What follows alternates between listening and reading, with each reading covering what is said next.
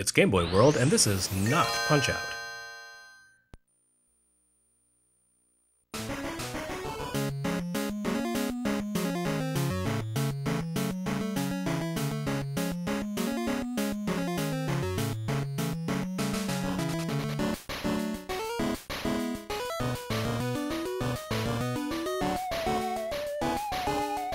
I know it's popular in many circles to slag Tosei, the Japanese ghost development studio that has been behind countless mediocre to lousy games over the past 30 years. Name a substandard game based on anime, and there's a pretty good chance that Tosei had a hand in it. But is that really fair? Tosei has also produced some downright excellent games over the years, including Dragon Quest Heroes Rocket Slime and Metal Gear Solid for Game Boy Color. Those are hardly the works of no-talent hacks, and yet you'll rarely hear anything but disparaging references to the company. No doubt Tosei's own culture of secrecy has much to do with that. In many cases, the company is contractually forbidden to take credit for many of its projects. And touch the sound of silence. According to one publisher anecdote, Tosei keeps a showcase in its offices containing every game the company has ever worked on. While they're forbidden from publicly claiming a role in many of these titles, they'll quietly usher prospective clients into this room and leave them alone for a few minutes to allow them to drink in the studio's expansive CV in silence. But Tosei's real problem, I think, has to do with the nature of their business. They serve at the needs of their clients, whether those needs are to produce a brilliant portable interpretation of a world-class stealth action series, or to barf yet another Gundam game on a tight schedule and minimal budget. Tosei is only as good as their publisher needs and pays them to be, and because they exist as discrete, flexible contractors for hire, most publishers are only too happy to pay them as little as possible in return for something that's merely good enough. That's not necessarily good enough by game enthusiast standards, but at least by clueless executive standards. A Tosei game is only as good as that game's publisher demands it to be. Perhaps not surprisingly, Tosei came into existence in the golden age of arcade games, and the circumstances of their creation were no doubt similar to those that brought Satoru Iwata and HAL into Nintendo's orbit. Remember that video games, not to mention the larger computer industry, came into being in the United States during the 1970s.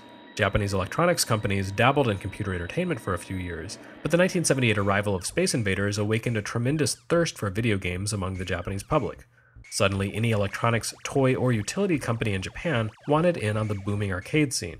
The problem was that few of them had the first clue about actually creating games. Enter Tosei and other similar companies, which pooled together skilled programmers and would produce games for larger companies under contract. The corporations wouldn't have to worry about staffing up for a new division, and programmers had more or less guaranteed work stability. It was a win-win situation for everyone. Well, everyone except kids who bought those outsourced games. Sure, some of them turned out to be timeless classics. Nintendo couldn't have made Donkey Kong without Ikigami Tsushinki, or launched the original NES lineup without HAL and Pax Softnica, or gotten into video games in the first place without Mitsubishi. But Nintendo has standards. Not all publishers do. Companies like, say, Banpresto were perfectly happy to apply a take-the-money-and-run approach, hiring contractors to do the bare minimum to get games up and running, regardless of actual quality.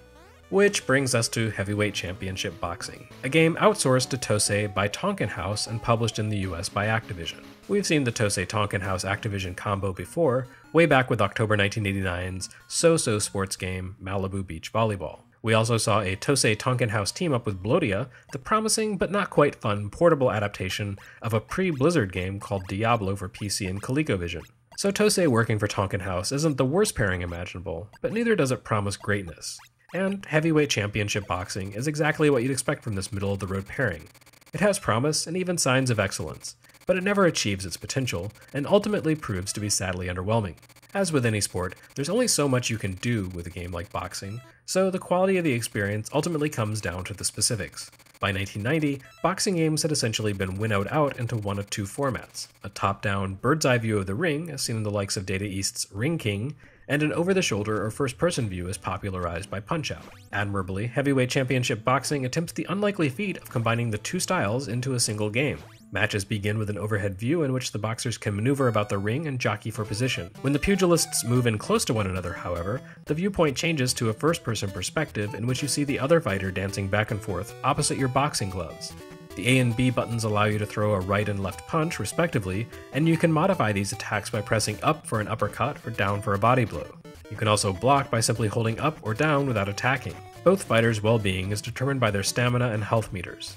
Both throwing and absorbing punches reduces your stamina, and a well-aimed punch takes down a target's overall health a notch. Your goal in heavyweight championship boxing is to wear down the opponent's health without running out of stamina, or else to win by a TKO. This is trickier than it sounds. Unlike other first-person games, however, the first-person combat style isn't fixed. You use left and right on the D-pad to adjust your perspective.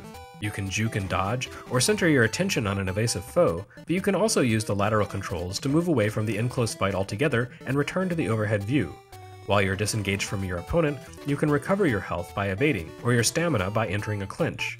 Heavyweight championship boxing lets you pick from a number of fighters, each with a different power level and a specific trait, including a dominant hand. You can also customize your boxer to a small degree by assigning points to his assets and determining the nature of his knockout blow. All of this adds up to a fairly thoughtful interpretation of the sport, and if heavyweight championship boxing's design worked entirely along these lines, it might be regarded as a classic. Unfortunately, the game suffers from overcomplicated design that undermines its potential. Probably the biggest issue is that standard punches don't get you very far. You're more likely to drain your own stamina than the opponent's by throwing undisciplined attacks, which is fine, very strategic. However, the strength of your punches is determined by a pair of meters in the bottom left corner of the screen, one for each hand. Each time you throw a punch, the meter for that hand drops to 0 and has to recharge. So far so good, right? Unfortunately, once the meter recharges, it cycles back to 0 a split second later. To throw an effective punch, you need to strike in the brief instant during which that hand's meter is maxed out, while also lining up your opponent in your sights and hoping they don't block. It's not a terrible idea, but the speed with which the punch meter fluctuates makes the timing far too finicky for its own good. A further complication comes in the form of knockout blows, supercharged punches that can almost instantly win the fight. Every once in a while, the manual doesn't explain exactly how this happens, your gloves will begin to flash rapidly. When this happens, if you land a punch with your fighter's dominant hand while that hand's punch meter is at maximum, you'll knock your opponent flat on his ass. Knocking down an opponent with low health or stamina guarantees a knockout, but you can also win by technical knockout if you earn 3 knockdowns in a single round. This would work really well if not for the hyperactive punch meter and the fact that opponents lack useful tells. Plus, the controls are sluggish enough that it's basically impossible to react when an opponent ducks, which is the only real hint of how or when the CPU is about to act. Heavyweight championship boxing takes a lot of inspiration from Punch-Out, but the brilliance of that game had much to do with the way its opponents would give away their actions a split second before attacking, and in the way the controls were responsive enough to allow players to react. Lacking these qualities, this game ultimately amounts to a tedious slog as you try to score those all-important knockdowns in the split-second windows that they become available. Worse, there's no way to tell when an opponent is about to go for a knockdown himself, meaning that after several rounds of holding the upper hand, you can lose a match in an instant.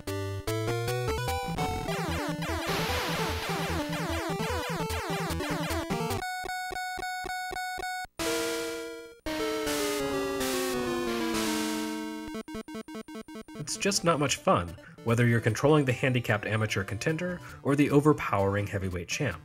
Heavyweight championship boxing has promise, but like an undisciplined young boxer, it just can't pull its act together and rise to the challenge. About the only area the game really excels is with the music, which is brilliant.